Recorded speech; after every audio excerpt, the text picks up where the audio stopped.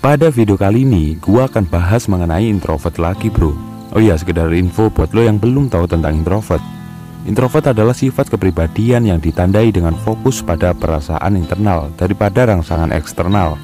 Dengan kata lain, orang introvert cenderung mendapatkan energi dari menghabiskan waktu sendirian, sementara orang extrovert mendapatkannya dari interaksi sosial.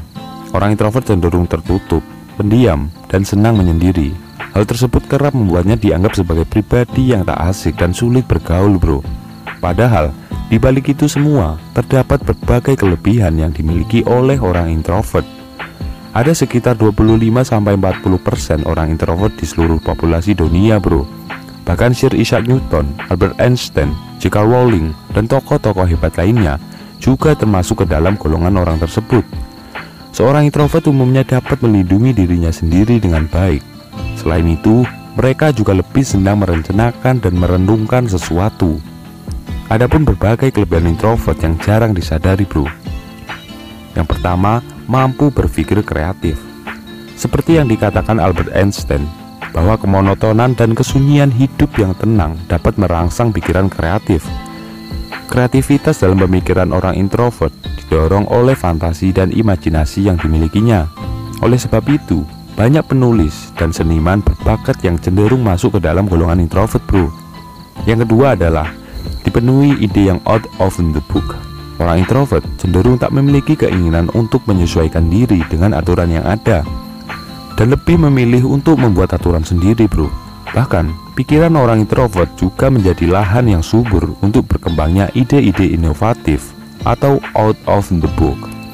Mark Zuckerberg dan Bill Gates menjadi contoh orang introvert yang dipenuhi dengan ide brilian ini bro. Yang ketiga, jadi pendengar yang baik.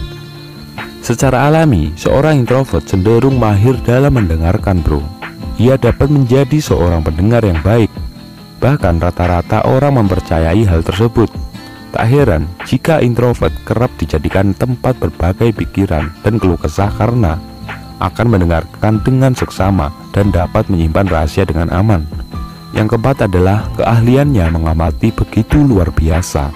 Meski dalam suatu kelompok ia cenderung diam, namun salah satu kekuatan besar yang dimiliki oleh orang introvert adalah keahliannya dalam mengamati bro.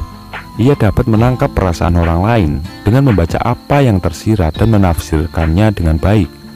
Sebagai pendengar yang ulung, tentu saja orang introvert tahu dan paham dengan apa yang ada di pikiran lawannya. Yang artinya bro, introvert dapat membaca perasaan lawan bicaranya. Yang kelima adalah memiliki pertemanan yang awet. Meski hanya berteman dengan segelintir orang, namun pertemanan orang introvert cenderung awet bro. Kepekaan dan pemahamannya yang mendalam terhadap orang lain membuat hubungan yang dibangun menjadi lebih bermakna. Memiliki sedikit teman pun sudah cukup dan tak membuatnya merasa kesepian bro. Pilihan mana yang paling relate sama hidup lo bro? Please komen di bawah ya. Gua di sini JIWA LAKI. Semangat.